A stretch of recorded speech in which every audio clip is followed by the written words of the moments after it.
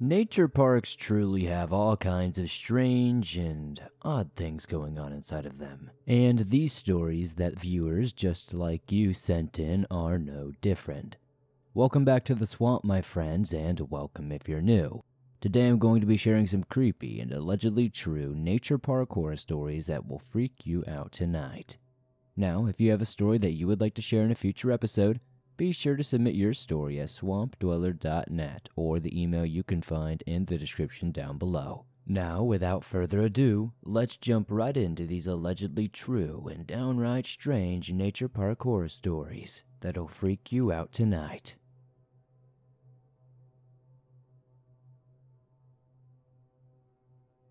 Camping in a park was a bad idea.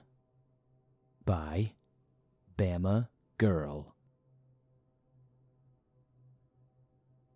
This happened back in 2012 in Florida. I was 22 at the time and my ex was 19.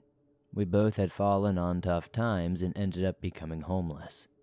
We had no choice but to pitch a tent in the woods and do our best to survive. We lived in that tent for about a year and a half. Unfortunately, during this time we both became addicted to meth. I know, not a great story, right? It's not the best background, but it happened and there's nothing we can do about it, and there is no sugarcoating addiction. We had been living in our tent for about 6 months at this point, and our little tent had become a pretty impressive home base that we entirely built by tweaking. We ended up with 3 tents with a screened-in area to keep the mosquitoes out. There was a park about a half a mile away from our camp, and every evening different churches would come to visit this park and feed the homeless. So one evening, my ex and I went to this park to get food. We had been awake for about 5 days at this point and were coming down, so we needed food and a lot of rest. We ended up meeting a couple at the park, and they were about our age, maybe a few years younger. They joined us at our table and told us their story and how they ended up homeless. They told us they had no tent and nowhere to go, so my ex elbowed me in the ribcage and gave me the eyes. So I asked them if they wanted to stay in our extra storage tent. They took us up on the offer, being incredibly grateful. After all, we were all homeless and we needed to take care of each other. Once we were all done eating, we packed up our leftovers and started to head back to the home base. Our little setup seemed to impress the couple when we reached the tents. I grabbed some dry wood with the boy and set up a small fire in the makeshift fire pit. We sat around the fire talking and laughing for a couple of hours, and we got to know each other better.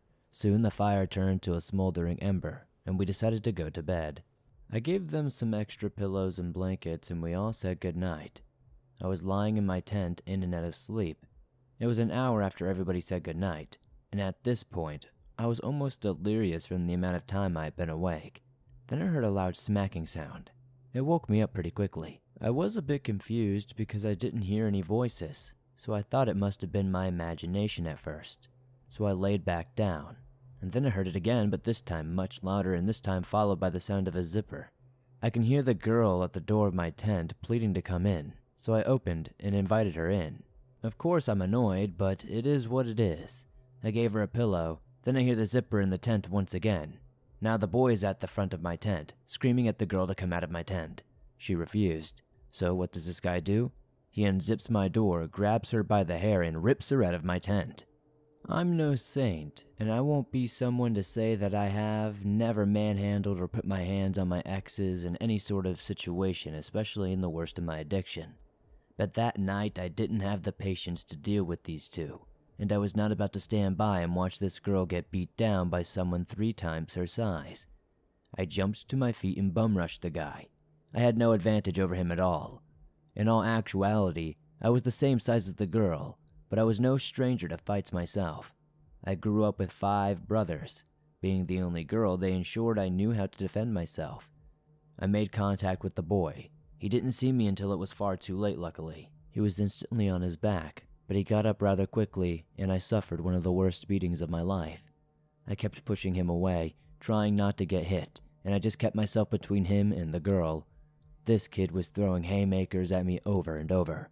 Every time I hit the ground, I would get back up, and he moved from my face to my ribs. But still, I would not let him get to the girls. He struck me. I wouldn't get back up. I was just bloody and battered at this point.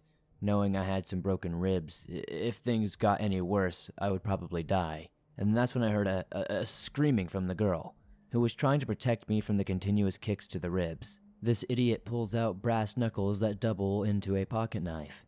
The kid punched my ex in the chest, flipped open the blade, and tried to cut her. I saw the red come through her shirt, and I blacked out.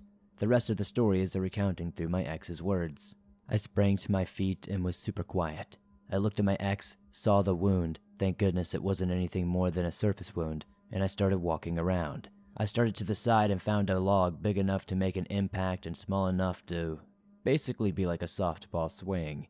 I ran behind him, looked down, and stomped a stick to get his attention. I made him look at me as I softball swung at his head. He immediately crumpled to the ground. The girls were trying to make me stop at this point, but I jumped on top of him, grabbed the remaining log pieces, and repeatedly struck him in the head. I apologize if that is graphic. Once the log was nothing but splinters, I got off him, he was unconscious, and I grabbed the claw hammer from the front of my tent. I grabbed the hammer and started to scream in a demonic voice. It was almost unintelligible. I made my way to the guy, turned the hammer claw in. I raised the hammer, and as I was mid-swing, only inches from his temple, both of the girls grabbed my arm and disarmed me. They didn't let me kill him, and I thank them all the time for that. My rage just took over. I don't even know how to explain it. There was nothing they could do for my ribs. There was nothing they could do for my rib fractures, my skull fracture. Everything was only going to be healing in time, essentially. There was nothing the hospital was going to be able to do for it. So, instead of killing this guy, I just called the police. We waited for them to come pick him up. An EMT took me to the hospital, and I got bandaged up. We never saw that couple again, and for days after that I could barely walk as the pain was unbearable. Unfortunately, I can't really say that after this experience I was on my way to recovery. But I would get there eventually, of course. But it was the biggest eye-opening thing in my life. The Park That Rained Rocks by Heavy Metal Barbie. This happened a few months ago. My friend, who is 23 years old and a male, and I, who is 22 years old and a female, were hanging out one Sunday afternoon. Since it was a lovely sunny day and it was near the end of fall and the cold winter was fast approaching, we decided to go to a bar or a cafe. We would get some beers and relax at the park to soak up one of the last sunny days that we would get that year. We bought some beer and snacks at the store and decided to sit on a bench at the park nearest to the store because we didn't want to walk too terribly far. The area I live in is known for having many beautiful gardens, almost next to every block of buildings. The park was tiny to give you a general idea of our surroundings. A few benches were next to a child's playground, and a basketball court was a little bit down the road. Buildings surrounded the park for the most part. Most of the area was covered in grass, but the garden was built so underneath the swings and slides there were tiny white rocks. Little, but they were rocks nonetheless. We were the only people there for easily 10 or 20 minutes. None of the other benches were occupied, no other kids were on the playground, it was just peace and quiet. Suddenly, we noticed this man running extremely fast in our direction. At first, we didn't think much of it. Maybe he was just running after his dog or something of the like. So we kept minding our business. Suddenly, he stopped abruptly as soon as he got to the playground. Now, I was a bit confused at this point, but very quickly my confusion turned into fear when I saw this man pick up a handful of rocks and throw them everywhere while making bizarre grunting noises and screaming. I looked over at my friend and told him that I wanted to leave immediately. This guy was twacked out of his mind. He said he wasn't sure if this was a good idea since the man had not noticed us yet. And if we just got up and left, he could see us and decide to attack us. We sat there for a few more minutes watching this man, hoping he would go and not notice us. But, to our luck, of course he noticed us. And as soon as he saw us, he ran exceptionally quickly, got very close to our faces, and started flailing his arms at us, still making these weird grunting noises. We just looked at each other, quickly grabbed our stuff and tried to get up. When the man noticed that he stood before me, blocking me from moving, he grunted in my face very loudly. His breath smelled like absolute crap. I was so scared, not knowing what to do. I am not much of a fighter, and neither is my friend. This man was indeed way more potent than us. I seriously considered just putting my cigarette out on his arm to distract him and free myself from the trap he had put me in. My friend got up and took a step toward him in an attempt to scare him off. Luckily, this worked and the man backed off a bit, just enough so I could get up and escape. As soon as I got up, we started running away as fast as we could, hoping we wouldn't be chased after. As we were running, I noticed rocks around us raining down because the man had started throwing them at us in handfuls. Luckily, none of us got hurt and we were able to get out of there unharmed. We had a few scratches and bruises, both of us were pretty shaken up after that, and we never knew exactly what his intentions were. However, we both concluded that it was pretty clear that he had some mental problems and was probably twacked out on some drugs.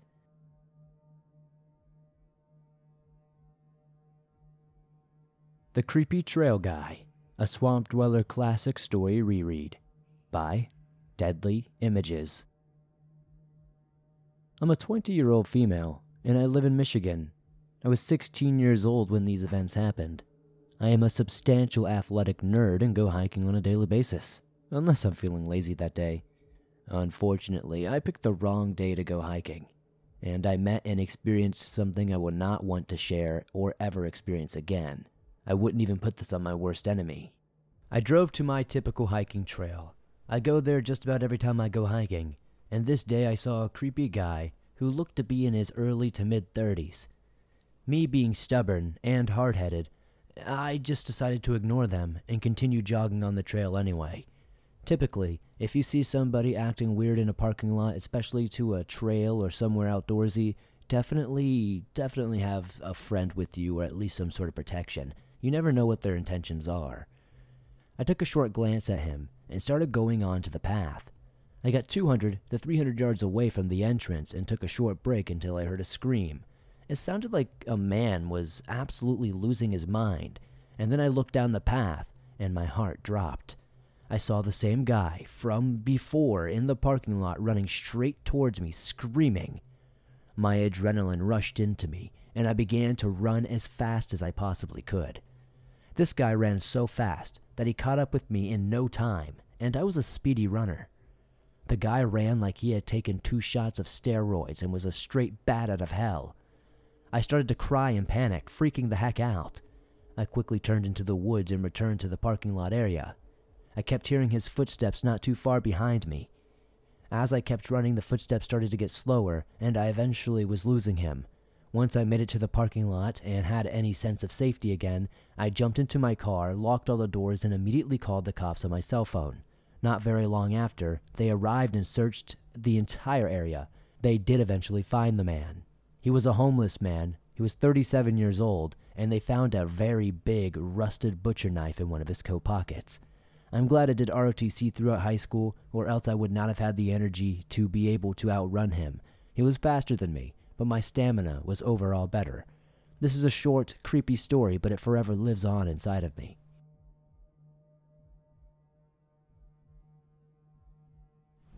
What park rangers in the Great Smokies won't tell you, by Horror Writer 1717. I was a park ranger in the Great Smoky Mountains in Tennessee. It wasn't a bad job. The scenery was amazing. I loved to drive up Klingman's Dome overlook and watch the sunrise. Anytime there was a thunderstorm, I headed for that overlook. One of the best things about the job is the autonomy. Being left alone to do whatever you want is kind of excellent, but it doesn't come without its downside. This park is massive, over 1 million acres, and 11 million people visit annually. I found out the hard way why the park closes at night though. If you've never driven through the Great Smokies on a cloudy, moonless night, you've never experienced true soul-crushing darkness. Do you know those extremely bright LED lights that so many trucks have on the front of their grille blind you when they drive towards you? Yeah, our trucks don't have those. We have regular lights, the old, dull, yellow glow. The ones that make you wonder if your battery is going dead or if you'd be better off shining a flashlight ahead of you because you would probably see more that way. The AM radio in the Ranger truck spews out static-filled country garbage. It would be easy just to turn it off, but sometimes I feel like it's my only company on the endless black ribbon of road that runs through this sea of darkness. One thing this job gives you plenty of is time to think, and sometimes that's not always a good thing. I slam on my brakes to avoid hitting a deer. It glances at me, then continues to strut across the road in no hurry. "You're welcome," I yell out my window. The deer doesn't even pause. I swear the animals around here think they own the place. I think that with a chuckle. Just to make my life more interesting, it starts to snow. In ordinary places, that's not much of a problem. In this pitch black mountain, it could quickly become an issue. It usually doesn't snow here, but there's a call for concern when it does. Most times it's a freak occurrence and comes fast and heavy. This time is no exception. Within minutes the road is covered. Already low visibility has been reduced to nearly zero. And of course it starts when I'm furthest away from the station, right in the middle of nowhere. I slow to a crawl, knowing it will take me forever to get back, but at least I'll get there in one piece instead of sliding off a mountain to my fiery, gory death. I hope. I turn on my windshield wipers in a futile attempt to keep visibility. They work almost as well as the radio, honestly. The defroster and the wipers fight a losing battle against the onslaught of snow. I would just pull over and wait it out, but out here I don't want to end up buried in snow for days waiting for someone to come plow me out. Each station has one snow plow. I don't remember when it was used last. Suddenly I look out the front of the truck and remember that I am actually driving the only truck with the mount for the plow. Translation: I need to get back because there's no one coming to get me. As that positive thought rattles through my head, I come to a turn I see just in the nick of time. I have just enough time to wrench the wheel hard to the right and stay on the road. My tires and the deepening snow disagree on which way the truck is going and I end up sliding toward the edge. I jump on the brakes in a panic, causing them to join the direction argument. In the end, momentum wins. I slide closer to the rail that I know won't keep me from diving hundreds of feet to my death. I'd love to say that my life flashed before me, but all I could do was see that damn snow. I'm going to die surrounded by irritatingly blinding white snow. With nothing else to do, I close my eyes and pray. Time slows as I begin to bargain with my maker. The usual stuff: I'll be better, I'll give my life to the church, I'll become a priest, a missionary, whatever you freaking want as long as you save my life. I felt a heavy thump. This is it, I think. I'm going over the edge. As a desperate last-ditch thought, I opened my door and threw myself out into the road. I land hard, like a belly flopper on asphalt. The wind escapes my chest and refuses to come back. I lay there rocking back and forth in the cold on the white road, hoping that, by some bizarre twist of fate, someone else doesn't come along and run me over. Seconds turn to minutes as I lay there watching the snow in its relentless downpour, waiting for my breath to return. Eventually, I come around and painfully rise to my feet. The truck sits idling as if nothing has happened. I reach in and put it in park, feeling embarrassed and stupid for getting myself in such a panic. I grab my flashlight and go to the front of the truck to see the damage. I'm surprised to find the front bumper sitting 4 feet from the rail. I know I hit something, I say to myself, examining the fence and finding it undamaged. I turn the light to my bumper and find it's been bent slightly at the end. My light flashes back and forth between the entire guardrail and the damaged bumper. What the hell? As my brain wraps around this puzzle, another piece falls into place. I see patches of hair on the bumper and red in the snow. As I pursue the matter, I know the imprint of a large animal lying in the snow in front of my truck is probably not the best idea to investigate. I pull out my phone and take a picture. The impression it made was massive. This thing is at least as tall as the car is vast, even more significant. Great, I hit a bear, I say sarcastically. I sigh as I see the trail of red heading off into the trees beside the road. Guess I should go check on it. I return to my truck, grab my coat and the keys, then head after my quarry. The red is becoming difficult to track through the deepening snow. The tracks themselves seem odd. They're too close together. It's almost like as if this bear is walking on its hind legs. But why would it do that? Did it hurt its paw or something? I approach the edge of the woods, still following the red tracks. I don't want to go too far into the woods. I'm hoping I can catch a quick glimpse of the bear alive and well, looking a paw, but otherwise okay. Trekking through the dark woods in a snowstorm isn't part of the plan to keep me alive long enough to retire. As I follow the tracks further, I notice something else about them. They don't look like bear's tracks. If I would say they look like anything, I'd say more like large dog tracks. But they're way too big to be any normal dog I've ever seen. Even for a Malamute or a Saint Bernard, these are massive. I step into the woods, not intending to go much further, and a flash and flash the light around a little bit. I notice the path continues going slightly uphill. Nope, I say. Not tonight. I turn and head back to the truck when I hear a low, guttural growl. I slowly turn around and see red glowing eyes staring at me from behind a tree. I shine the light in the direction and see that there are tracks that lead right up to a tree that hides all but the eyes of this creature. It's massive. The eyes must be 8 feet off the ground. I've never seen anything like this, and I still haven't seen it. Just the eyes at this point. In my terrified stupor, I do the least likely thing possible. I pull out my phone and take a picture. The flash makes it blink, but also appears to make it even more angry. It starts toward me. I would love to say that I was calm, relaxed, and collected as I returned to my vehicle and was on my merry way, but that didn't happen at all. I screamed and turned to run, but my boots were slippery and I fell, nearly hitting my head on a rock. As I gain traction and speed, I hear heavy footsteps behind me. No need to turn and look, I know it's coming after me. Oh dear God, oh dear God, oh dear God, oh dear God. I know I'm not going to make it. I do the one thing I don't want to do. I glance back. A massive mound of fur is galloping toward me, its red eyes glowing with malice. It's coming so fast that it'll overtake me at any second. No matter how fast I try to go, there's no way I'm going to get to my truck. My panicked mind runs through a myriad of options. From just give up to turn and command it to stop to throw the flashlight hoping it will fetch it and give you time to get inside the car. The moment of truth arrives. I'm almost to the truck, but I can feel its hot breath going down my neck at this point. I'll never make it around the corner. I'll try to think back to all those dinosaur movies I've seen and how they escaped. My mind reminds me that many of them ended up as a dino snack before the film was done. I sarcastically thank my brain for the happy thought and chose the one tactic that the movies always seem to show to be successful. I slid under the truck. I'm barely on the ground until I hear a loud bang. The car lurches to the side. A massive snout shoves itself far under the truck as it can, and it sniffs.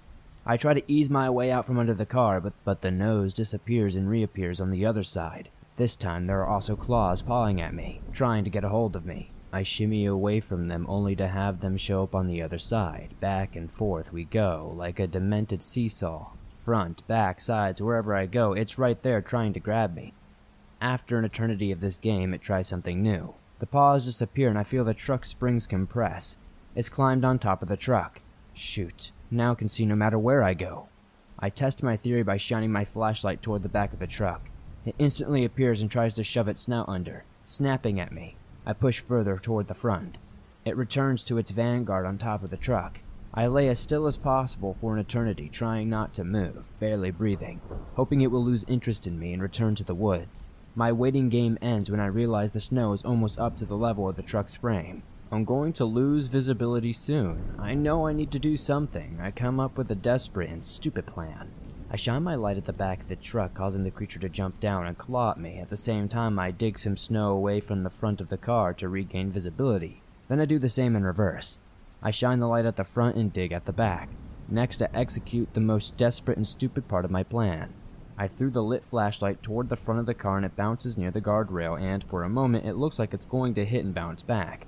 I freeze in fear as it takes one more bounce, then disappears over the side. The creature leaps down but doesn't shove its snout under the truck.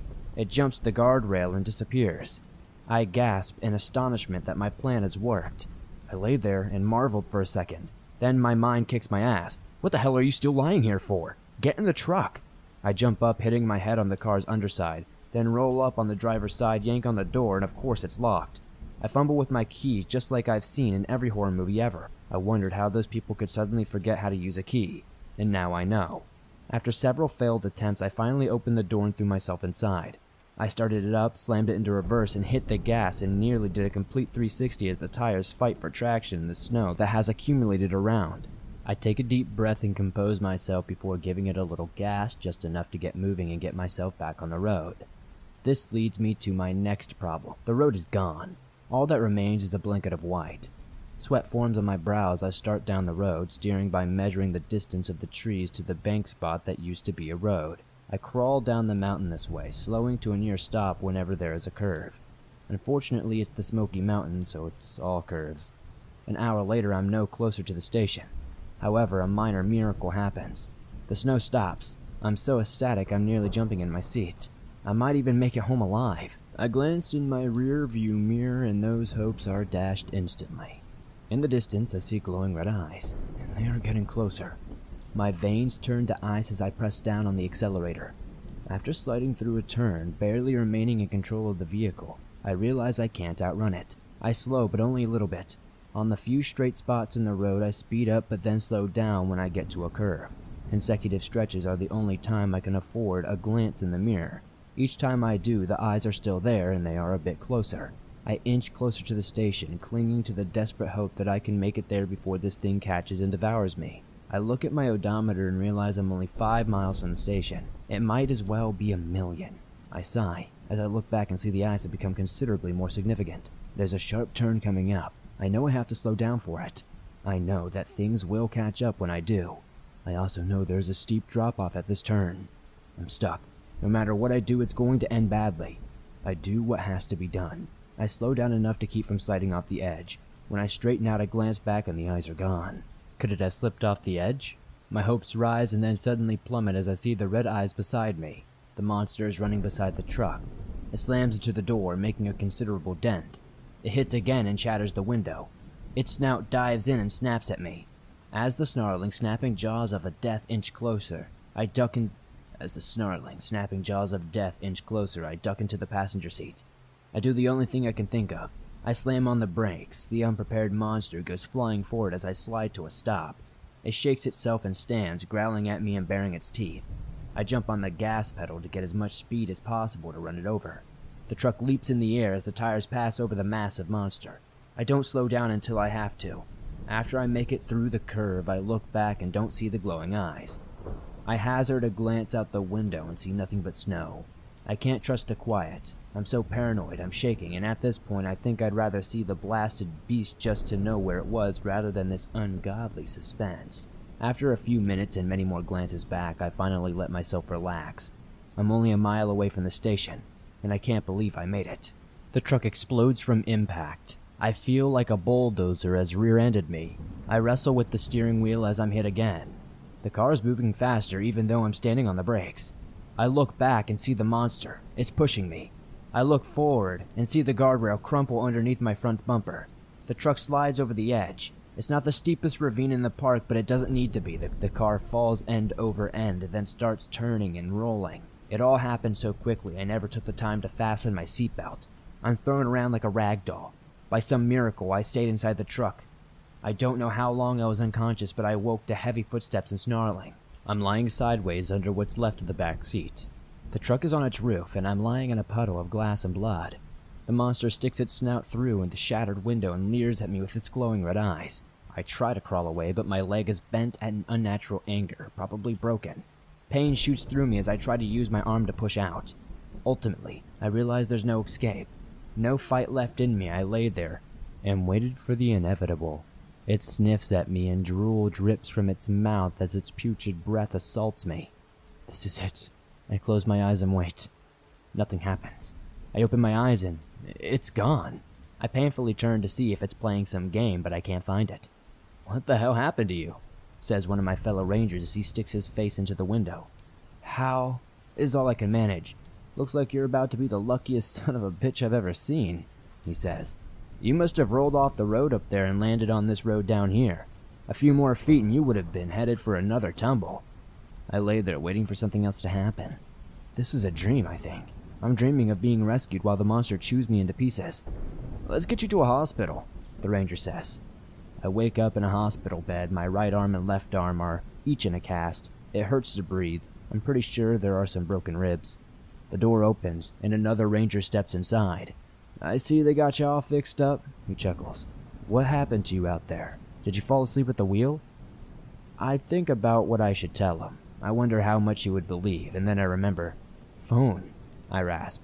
He reaches into the pocket and pulls out his phone. I shake head painfully. "No, my phone." He searches through my bag with all my clothes and pulls out my phone with several cracks on the screen. "Pictures," I rasp. He opens the screen and navigates to the pictures. He looks at the last one and says, "Well, ain't that something?" he says. I'm so glad he sees it. I can tell my story and have proof of everything I see. He turns the phone towards me. All I see in the picture is white. The flash was on. The snow wiped out the monster's image. He scrolls back to the other view of the creature's imprint, but the flash in the snow also washes it out. I'm devastated. I know what I saw and I know it's real. Isn't it? I turn away. I'll let you go so you can rest up, he says, then walks out the door. I'm not crazy, I saw it. A month later, I'm feeling a lot better. My arm and leg and ribs are all on the mend. I filled out my accident report. I didn't mention anything about a creature. My slipping caused a crash of the snowy road, and that's how I left it.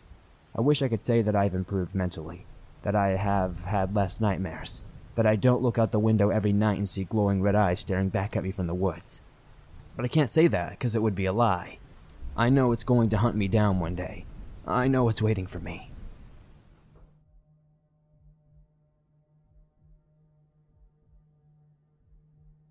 Thanks for listening to these creepy and allegedly true nature park horror stories that'll freak you out tonight. If you enjoyed these stories, please be sure to slap that like button like it owes you money. Subscribe to the channel if you're new. Be sure to turn on notifications to never miss a new episode, as I upload them nearly every single day on all things natural and supernatural. If you have a story that you would like to share in a future episode, be sure to submit your story at swampdweller.net or the email you can find in the description down below. I would love to share your story with everyone here in the swamp. It's stories like yours that help keep this show going on a daily basis. If you're on the go but don't have YouTube Premium, but still want to download and listen to your favorite Swamp Dweller scary stories no matter where you are, you can download them absolutely free from Spotify, Apple Podcast, Google Podcast, and pretty much everywhere else you find your favorite podcast online. It's absolutely free to do so and always will be. If you made it to the end, definitely let me know what story was your favorite tonight. Be sure to send in yours. I'd love to share it. And be sure to comment the code word glistening owl to confuse anybody who didn't make it to the end. The best comment will be pinned. I'll see you all soon with another creepy episode.